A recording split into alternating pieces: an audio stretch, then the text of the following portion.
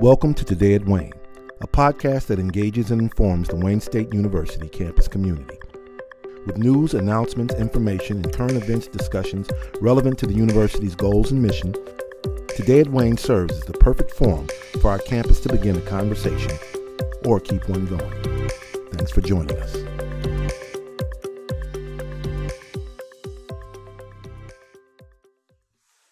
Hello, I'm Wayne State University President Roy Wilson. I usually don't host Today at Wayne podcast, but I just could not pass up the opportunity to talk to a very special guest today.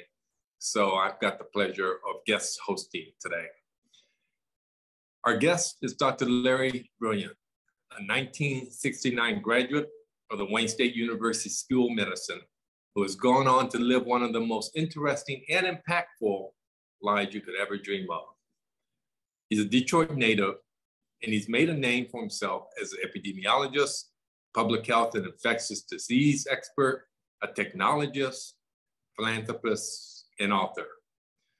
He has many, many achievements. I'm just going to go through a few. Perhaps the most important aspect of his career is as a key member of the successful WHO smallpox eradication program for Southeast Asia, as well as the WHO polio eradication program. For this work, he has written a book, which I will recommend to everyone, called Sometimes Brilliant. It's a memoir about working to eradicate smallpox, and it's a guide to managing vaccination programs entitled The Management of Smallpox Eradication. Something else that he's done in his career is very dear to my heart as an ophthalmologist who has practiced in global health. He's also the co-founder and serves as chairman of the SIVA Foundation, which is an international nonprofit known for preventing and treating blindness and other visual impairments. SIVA's projects have given back sight to more than 5 million blind people in 24 countries. I've got so many other things here that I could talk about. Let me just skip to just one other work-related thing that he does, and that is he serves as CEO of Pan Defense Advisory, which was founded in 2020 in response to the pandemic. But Pan Defense was founded many years ago, I think 16 years ago, and Pan Defense Advisory is a successor to Pan Defense. It's an interdisciplinary network of experts that help organizations respond to pandemics. Like I said, I'm going to skip most of the other stuff, otherwise we'd be here most of the allotted time. But I do want to just go ahead and start with the pandemic. I think that's as good a place to start as any. Larry, thank you so much for joining us. And let me ask you the question, how would you describe where we're at currently with the COVID pandemic? Roy, it's so nice to see you again. Thank you. Thank you for inviting me. Well, I think all of us would agree that the pandemic has been a series of crossroads. Every time we come to one thus far, it seems like just as we feel like we're in the clear, there's a new variant, there's another country that's infected, there's something we haven't thought of. We get vaccine resistance, mask resistance, becomes heavily politicized. We've had these obstacles crop up at every time. And we're at another kind of a crossroads. We are the lowest vaccinated of the G7 countries, and by a long measure, if you compare us to Japan, which 6 months ago had done almost no vaccinating, is now well over 75%, while we're in the 60s. And that's generous because we're not really counting everybody who could be vaccinated, like young children, when we say that. It means that there's somewhere between 50 and 100 million Americans who are vulnerable, who are susceptible to the disease right now. And we're going into the winter cadence. And this cadence that begins with Halloween, Thanksgiving, Christmas, New Year's, each one of these events are accelerants. And they're especially accelerants if unvaccinated people and vaccinated people are together, if people are not wearing masks, and if booster shots are not available. There's only really 4 states so far who have made boosters available to everyone. I know that the FDA is going to change that in the next couple of weeks. I think it's unrealistic to think that we won't have a bump or a bumpette, because it has to be smaller than last year, God help us. And it should be smaller mathematically, because there will be fewer people who are susceptible. But there'll be counties, Roy, that will have outbreaks in the next few months that will look like Germany, which is on fire. And while we say that Germany has a bad outbreak, and they're bracing themselves for 100,000 deaths, Europe's bracing itself for 500,000 deaths between now and February. These are numbers that are yeah. But we will have counties in the United States like that. We won't have states, I don't think, and we certainly, as a country, we need not have that if people get vaccinated, if they observe masking, if they take care of themselves at the holidays to get testing to be sure that they're not going to either bring in the disease or spread it. But we're at a crossroads again. Yeah, scary numbers. You created, as I've already mentioned, Pan Defense 16 years ago, and now successor Pan Defense Advisory. That seems awfully prescient to me, Larry. You knew there was a pandemic like the one we're currently experiencing, that it was going to be inevitable, didn't you? Well, after we eradicated smallpox, I got this TED Prize, and I was asked to think about what would be the best use of the money that they were giving me and the TED community. And that led me to talk to epidemiologists, because might as well be in epidemiology, because that's my field. And the more I talked, the more I sensed there was this apprehension. When I started Pan Defense, we were dealing with H5N1. That is an influenza strain that has a case fatality rate of 60%. And we were worried as a world that it would go from just being lethal to being more transmissible, because some of the other flus, it is a kind of highly pathogenic bird flu. Some of the other bird flus became very, very transmissible. And that's why I called the first meeting of Pan Defense, is to brought experts and from the tech community, the investment community, and epidemiology to this meeting, the first Pan Defense meeting. And we did surveys. We had Brooke Fischoff, who was the chairman of risk communications at Carnegie Mellon. And we queried hundreds of epidemiologists. What are you worried about? And the consensus was they all worried about a pandemic, but they'd never articulated it. And so I started working on it. That helped lead to my becoming a vice president of Google. They gave me some money. I started working more on it. If you saw the movie Contagion, that's sort of a derivative of that meeting. And I became the science advisor for Contagion. So there's a lot of things going on at that time as we all began to realize that a pandemic might happen. And then in a surprise, President Bush asked me to chair a presidential committee on biosurveillance. And that got me even more involved as we had to go through all the 3-letter agencies and all the other agencies.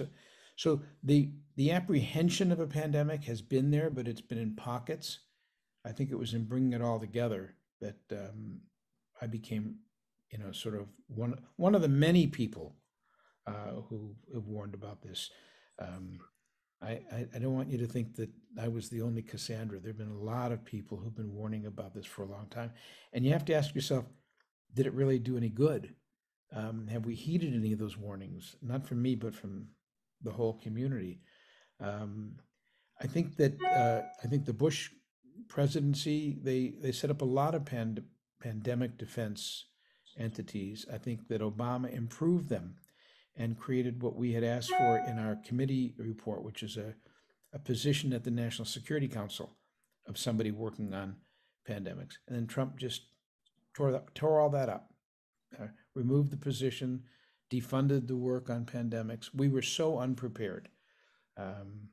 Whereas a year before the Trump administration, we were declared the most prepared nation in the world. I think a year after, we were the least. It's really a tragic story. Yeah. You've described this as a forever virus, which makes me think that you believe that we'll never get back to pre 2019 and pre 2019. So what do you think the new normal is going to look like? Well, it is a forever virus. It will be around for a long time. We can't eradicate it because it's in 12 animal species already.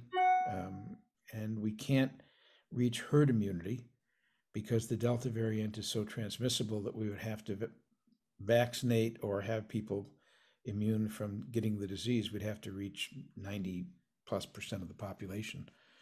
We're stuck at 65. So it will be in the US, ping-ponging back and forth from state to state. And globally, most Americans have no idea what it takes to make a global vaccination program all over the world. WHO has categorized 2 billion people as being remote and rural. And by definition, they mean that those are people who can't reach a health center. 1 billion who are the poorest and the most vulnerable in the world can't be reached by a health center coming to them. So you're dealing with a huge number of people who will not be vaccinated this year or next year or the year after or the year after that. So of course the virus will always go where there are people who are susceptible. And that means that it will continue to have hot epidemics that spill off variants in faraway places, but also in some remote parts of the United States. That's the problem. But it's also the opportunity. There has never been in my lifetime, Roy, a moment where I could say to someone, the most selfish effing thing that you could do for yourself is also the most selfless thing. And as a country, the most selfish effing thing that we could do for ourselves is to be selfless and to provide vaccine for the poorest and the most remote 2 billion people. Now, we're not doing it. The Biden administration is doing a lot more. But these companies, Moderna in specific, I've been arguing with some of their close people there, and they just have not been willing to help other factories manufacture mRNA vaccines. I think Pfizer's loosening up a little bit, and both of them are under tremendous pressure. But we need these vaccines being manufactured closer to where people live to shorten the supply chain. And we actually need a different kind of vaccine too, Roy. We need one that doesn't require a immunization, doesn't require a cold chain. Can you imagine these health workers trotting 5 miles, carrying all of this stuff that they can't get to by road, and maybe they're on a motorcycle? We need to have a vaccine that gives nasal immunity, mucosal immunity. The reason that these vaccines are having waning immunity is because they don't give immunity in the nasopharynx where the virus first comes. So we need a different kind of vaccine that gives you more rapid immunity. It takes 14 days to become immune with Pfizer or Moderna. We need rapid immunity. We need post-exposure prophylaxis, mucosal immunity. We need a nasal spray or a drop, and we need it not to need a cold chain and easily manufactured. And we can do those things, and there are about half a dozen vaccines that have those properties in trials right now. So I'm optimistic about that. I'm also really optimistic about the 2 antivirals from Merck and Pfizer. We might find ourselves really fortunate, and both companies in this case are making agreements. I think Pfizer just announced that they have agreements with 97 countries to make the generic equivalent. So we might get really lucky, but we got to get lucky fast. And Right. We've got to be more serious about this. And this nonsense about the kind of anti-vax, anti-mask, COVID is a hoax. There really weren't 750,000 deaths. We in public health have got to look at that and look at it as an emergency. It's an emergency when so many people in the United States and in Germany, that's why they're having an epidemic there, why so many people don't take this seriously. This is a pandemic. It's not going to go away. We want to push it so that it becomes quiet. We know how to do that, but we can't pretend that it doesn't exist, and we can't pretend that it's not serious. Staying on the theme of the unvaccinated for a moment, you discussed one of the issues globally. Not all areas have access to the vaccine, but there are places like Germany and the United States where access is really not the issue. You just have people who don't want to take it. 70 million in Americans, for example, adult Americans who have not yet been vaccinated. Is it possible, you think, to convince them to get vaccinated, or are we going to have to have one of these, newer modes of delivery or something else like you were discussing? I think we're making incremental progress towards better numbers, but it's nothing close to what we need. Only 15% of Americans who are eligible for a booster have availed of it. Yeah. And the booster is a huge difference between 2 doses of mRNA. The booster gives you close to sterilizing immunity. It prevents you from getting the disease or giving it at a much greater rate than having just 2 doses. So you're not taking the booster only for yourself, you're taking it to prevent it from going to others, but it also protects you from getting it. I think we've underestimated the effect of long COVID. A booster dose really protects you from getting the disease, and therefore will protect you from getting long COVID. The vaccine mandates are a double-edged sword. They do get more people vaccinated if a company or a county requires you to get vaccinated by law or by agreement. But they do set up a lot of anti-vax sentiment. So those are, I'm in favor of them.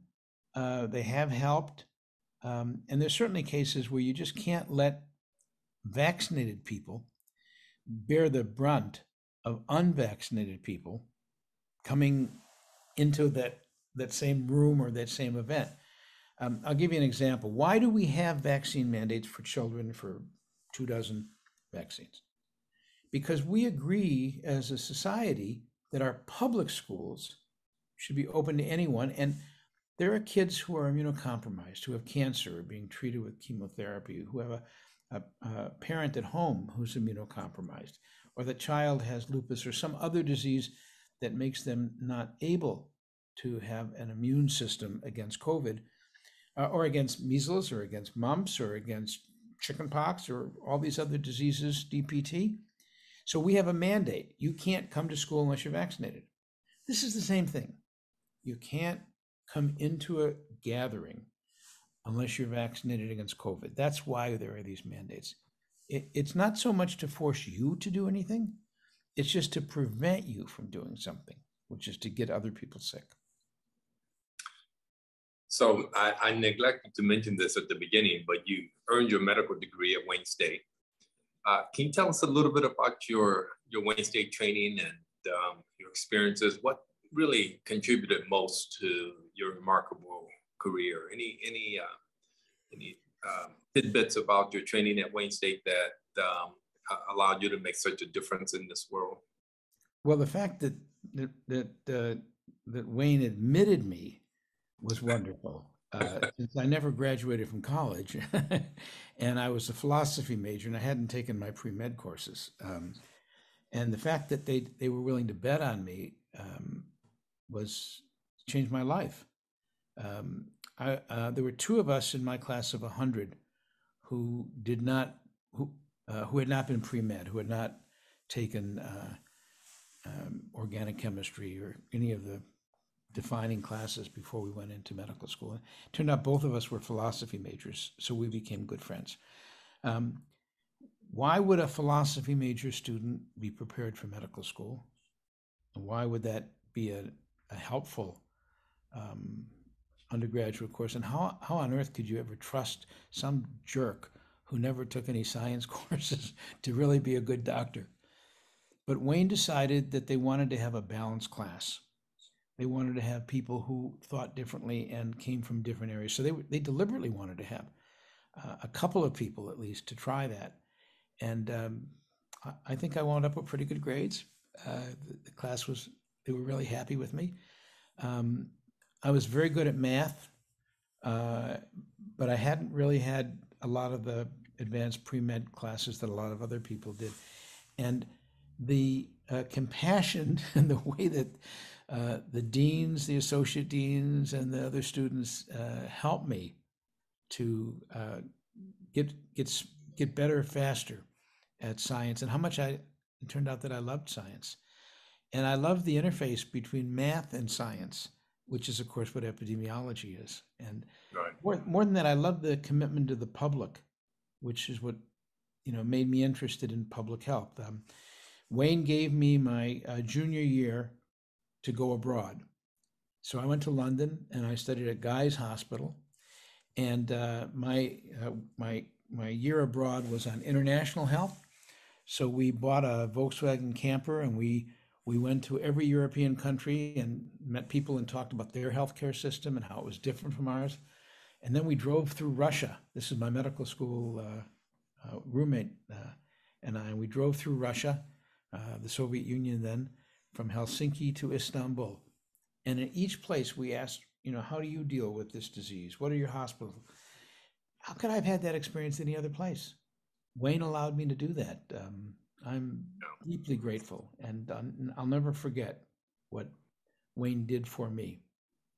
Well, that was a great bet that Wayne took, and certainly we've been a beneficiary of that also. You've led such a service-oriented life. What advice would you have for students, not just medical students, but, just even from any discipline, about serving their communities or working to make a difference in the world? Well, some of this always sounds corny. We're such a jaded and skeptical world. It is better to give than receive. We think about that now as being like a dad joke. But it's really true. My greatest moments of happiness was in seeing someone else receive the food that the food bank gave, receive sight that a SEVA ophthalmologist gave. How can you not feel good about that? I saw the last case of smallpox in the world because I had worked hard and I wound up in this little, Bola Island in Bangladesh, dirt poor. And the last case of smallpox meant that an unending chain of transmission back to the Faroes, billions of people who were killed by this disease, ended when she coughed, when the viruses dropped on the soil and the sun cooked them. I would never have had that experience in corporate America. I would never have had that experience if I stayed in academia. A life of service opens up so many doors, and it is the best thing you can ever do for your heart. Public health tells you that preventive medicine, working in that field, both on yourself and on your community, is the healthiest thing you can do for yourself. There's not enough time for me to laud the unexpected gifts that you get when you give. Wow. I'm sure students would take that to heart. We have great students. You served as an advisor, and you mentioned this already on the pandemic movie Contagion, which I saw, by the way. It was a good movie, and so much of what we went through in this pandemic was depicted in Contagion. And you connected the director of Contagion, Steven Soderbergh, with Wayne State to provide COVID testing for the crew of his new movie, No Sudden Move, which we really appreciate you doing that. That was also shot in Detroit. Are you connected to any other movie projects that you can talk about? I am. Quite a few. In fact, one which is coming out this week that Participant has done. I'm part of the group that works with Participant movies, and they've made many Oscar movies, including Al Gore's movie and so many others, and also Spotlight and many other movies. But they've done one now on the very first cases of COVID in New York City, and that's coming out this week. I work with a really sweet guy named Seth MacFarlane, who does The Family Guy, and we've worked together on a bunch of PSAs using the Family Guy characters to tell people about vaccination. He's also got a TV series called The Orville, science fiction story, and I've worked with him on that, on the COVID protocols for the last year. But I've also gotten into the plot and enjoy it a lot. My colleague and I made the protocols for Hollywood, for the Directors Guild, the Producers Guild, and that has put us even more in touch with Hollywood. And I think they're turning my book into a TV series. So I'll continue to have a relationship with Hollywood. The idea for doing Contagion as a fictional movie was not mine. I wanted to do it as a documentary. And the folks at Participant and Warner Brothers convinced me that nobody watches documentaries in the quantity that they do of a fictional movie. They were right, I was wrong. But we tried to make it as accurate scientifically as possible, so that while it might have been fiction in the script, it was not fiction in the way the science was descripted. And we also wanted to make it as an homage to the people at CDC, WHO, those on the front line who risk their life every day dealing with pandemics. And I'm glad that it came out the way that it did. Great movie. Okay, last question. As we head into Thanksgiving, and given the tone of this conversation about global issues, and the many meaningful holidays around the world, particularly during this time of the year, is there a message of hope and gratitude that you can share with people? Oh, there is. Throughout history, pandemics bring out the best and the worst. Throughout history, nations and empires rise and fall because of enduring a pandemic, whether it's the Black Plague, the 1918 pandemic that coexisted with World War I, or now. I think the Trump administration ended because of the way that the pandemic was handled under their watch. And I think it's always the case that you see the best and the worst. The best, the first responders. I still remember when they sang from the balconies in Italy to celebrate the first responders. In my community here in Marin County, for some reason, we decided to howl. I don't know why, but we howled to thank the first responders. I still remember the phone calls that I got from China and from Italy when doctors who didn't quite understand the disease that they were facing died. The frontline workers died, the patients died, and they were just brokenhearted. And to this day, you'll see, anytime you go into a hospital, just turn around to the first nurse's aide or operator or phlebotomist, intern, resident, just turn to any of them at random and say thank you, because we would not have had as few deaths as we had. That sounds terrible. We've had 750,000 Americans die. More than died in the 1918 pandemic, more than died in all the wars in the United States has fought ever, more than all the Americans who died in all the wars in the 20th century. It's a huge number, 250,000. It's going to cause a notch in our life expectancy curve that we haven't had since 1920.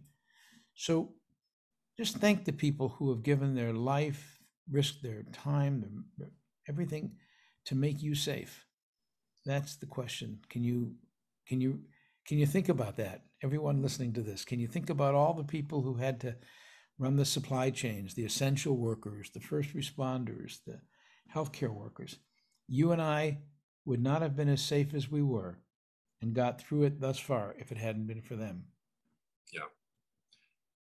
Well, Larry, this has been terrific.